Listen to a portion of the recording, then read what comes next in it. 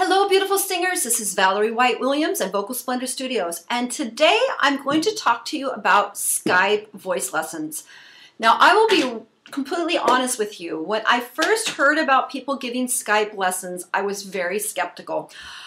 So much of what we do in the voice studio is working one-on-one and getting to know each other and using our ears and being able to really make adjustments. Sometimes you even have to go up and adjust people's face or their posture. So I really wasn't sure how it would work. Well, let me tell you, I've had several students that have done Skype, both students long distance and also current students that have done Skype lessons. And to be honest, I am completely shocked at how much I enjoy Skype lessons. I have found it to be quite effective if everybody has good connections. If there's a problem with the connection, or if you're using an external webcam that's having problems, it isn't going to work.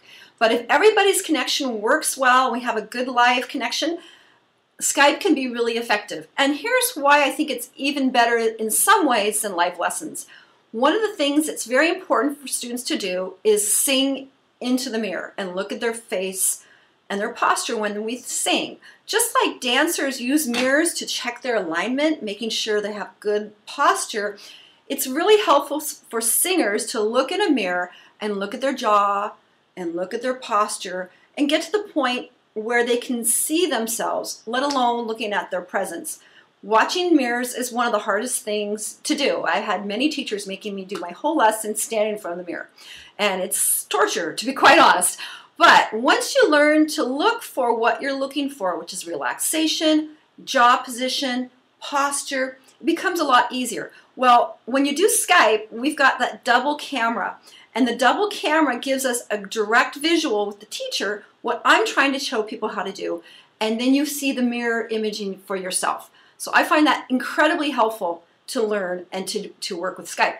Now, the way Skype works in my studio is, first of all, contact me and we set up a lesson. Now, before we do an official paid lesson, I always do a free connection. I think we need to add each other on Skype. We need to set up a connection, say hello, see how the lighting is, see how it works before we actually set up a lesson, because it's really important that our equipment works, because if the equipment isn't working correctly, it's just not going to work.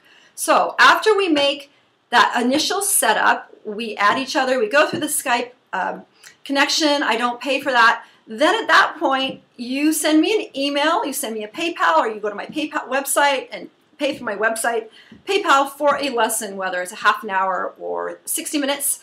And when you pay for that, then at that point, or even before, we'll actually schedule a time that we're going to do the official lesson. So you go through PayPal, you pay for the lesson, we sign up for the lesson, we do the lesson through Skype. And that's how it works. I know I have another student who's figured out how to record from Skype. Perhaps you could record through your laptop into the Skype program. It's a very great technology. And to be honest, I really feel that in-person lessons are the best. That's really the best opportunity to bond with somebody and get to know them and get that feedback. However, for people who live in very remote places, I had a student in Bulgaria or in rural areas where there simply is no voice teacher around, then I think Skype lessons are a great fallback. I've also done Skype lessons with my own students who for some reason weren't able to commute, or it was a real problem to get through the traffic. I live in the greater Seattle area.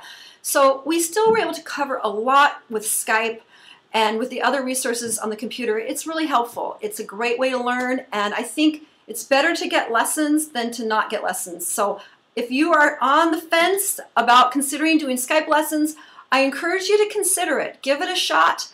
I'm very open to it as long as it's not 3 in the morning.